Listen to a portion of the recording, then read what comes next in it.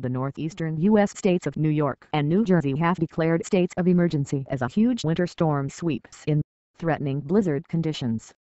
The U.S. National Weather Service has issued blizzard warnings for parts of Pennsylvania, New Jersey, New York and Connecticut.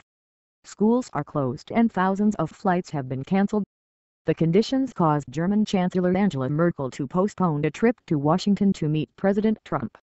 With winds of up to 60 mph 100 km/h, winter storm Stella is likely to cause severe disruption for commuters across many parts of the Northeast on Wednesday morning. Forecasters say a 24-hour blizzard warning was issued by the U.S. National Weather Service from midnight 4 o'clock GMT Tuesday for New York, Connecticut and New Jersey. Storm warnings were also posted from southern Maine to Virginia.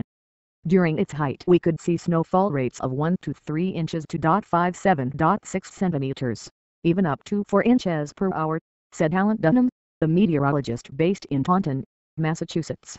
More than 6,500 flights have been canceled, tracking service FlightAware reported, with airports in New York, Washington, Boston, Baltimore and Philadelphia worst hit. Schools will be closed on Tuesday in New York, Providence, Rhode Island and in some towns across Massachusetts and Connecticut. Declaring the state of emergency, New York Governor Andrew Cuomo said commuters should expect road closures, delays and cancellations.